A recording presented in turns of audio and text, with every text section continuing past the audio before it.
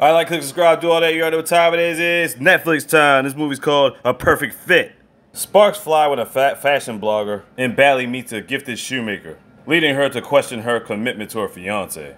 So it's one of those Indonesian romantic comedies, just came out. It's about an hour 52 minutes long. Spoiler alert, let's just get it.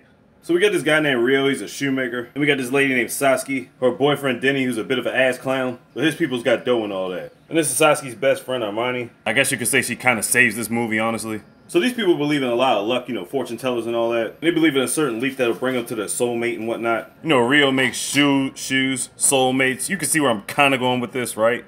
Anyway, next day they walking around, and my friend Amani keeps convincing her, like, you gotta follow your heart, follow the leaf of faith or some shit, which ends up taking her to a shoe store. First off, the shoe store is not even really open like that, but if it's not open like that, why is the door even open? But Rio says he's supposed to be renovating and all that. Yeah, by the way, this is his store. So he picks out a quote-unquote perfect shoe for her, right? And without even measuring her foot, he just happens to get the perfect shoe size. This shit is giving me Cinderella vibes. Well, anyway, he boxes her shoes up and goes about her business. But when she gets in the cab, she realizes she has the wrong shoes. So he tells the cab driver he gotta turn around and go back. But she don't remember the address or nothing. So then she's like, hurry up, but then he's hurry up and speeds or whatever like that. But then I'm like, wait a minute. Where the hell is he speeding to if he doesn't even know where the fuck he's supposed to be going? And two, how the hell did he mix up your shoes? You were the only one in the goddamn store. Well, supposedly while all this was going down, her boyfriend was having his 27th birthday, and he was having a celebration because his dad was buying him a hotel. He really needed her to be there to culminate it. So wait a minute, the reason she's late for something this important is because she wanted to go buy some fucking shoes. So she finally gets back to the store. She accidentally trips into a ladder, which at the top of it had a bucket of paint and fell down on her. Okay, Rio, yes, she might have been clumsy, but dude, why the fuck would you have paint sitting on top of a goddamn ladder? So she needs to get to a bathroom to clean up. He gets her to a bathroom, but forget there's no running water in there. I'm like, really, dude? Then he gets some water from a kettle, and I'm like, where'd he get that water from if he didn't get it from the bathroom? It's like, what the fuck?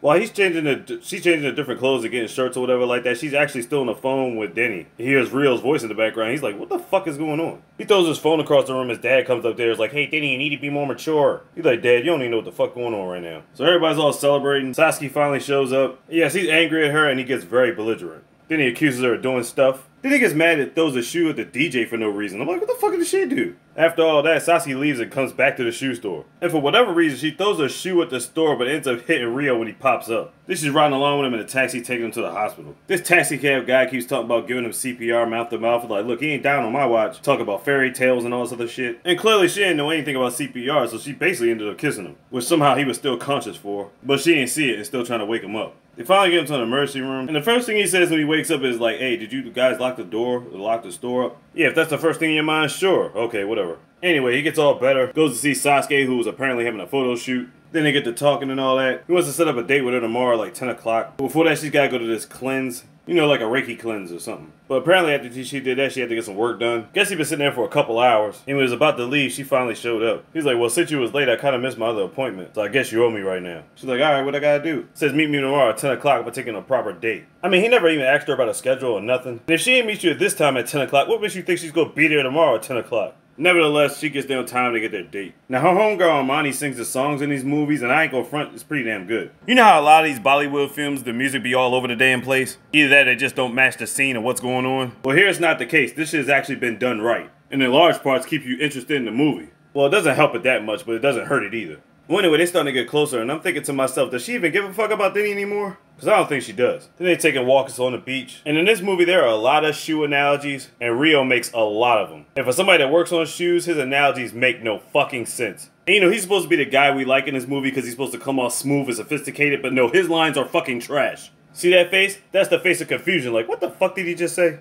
Well, anyway, afterwards, they have a gathering, a celebration. And she gets Saskia to celebrate with a shoe store. And I'm thinking to myself, how much time has passed? Because I remember at one point in time, he was still renovating. By the way, that's Rio's mom. Then out of the blue, Denny and his bodyguards are walking through. He grabs on Saskia, talking about he's gonna take her home. He's like, look, man, don't hurt her. I asked her to come. Then they get to scrap it, they get to beef it. Then we find out about Saskia's mom, and she's sick. And the only reason that Saskia was really going to marry Denny in the first place is because they wanted to, basically for financial reasons. But she's really only thinking about her mom at this point. A lot of her illness comes from stress and all that. But even throughout all that, she's still trying to see what's up with Rio. But there's people on his side of the family that are also trying to get him engaged to this chick named Tiara. She owns like this shoe company, and apparently they've known each other for a long time since they were like kids. Yeah, that's Tiara. Yeah, she kinda cute and all that, but she's extremely bossy. I guess it's gotta be when you're running a company. And of course the parents try to get them together and shit. Regardless, they still meet up with each other even though they tell each other about their situations. And he still wants to keep spending time with her, so they're gonna use Armani as a chaperone. So it won't look like they're spending time with each other together. But it still looks like they are anyway, so it doesn't even really matter. Then they get some alone time, he picks a ladybug off her neck. Then he tells her how many spots is on a ladybug is how many kids you're gonna have. So they count like 5 spots. It's like, really? So she slips up and is like, damn, I guess we're gonna have 5 kids, huh? Then they end up swapping spit. Then they end up going to Sasuke's mom's house. And I'm thinking to myself, they both are about to have fiancés. When did they have time to do all this? Then he helps her cook in the kitchen and all that. Next day we see Rio and Tiara, and we see how she works in the sweatshop. She's like, the quarter hour's a mess down. We got 5 certain niggas. Then she ended up firing like half the people in the sweatshop. I'm like, god damn. Of course, you got angry mobs that are mad because they lose their jobs. She's like, look, man, we gotta make examples somewhere. You know what I'm saying? Well, anyway, when they get home, she got a surprise for them. Everybody's there for some type of celebration. Yeah, when they got there, they basically forced an engagement on them. It's like, really? Now, she generally does care for him, but she's worried about a business too, and she needs somebody to help run it for her.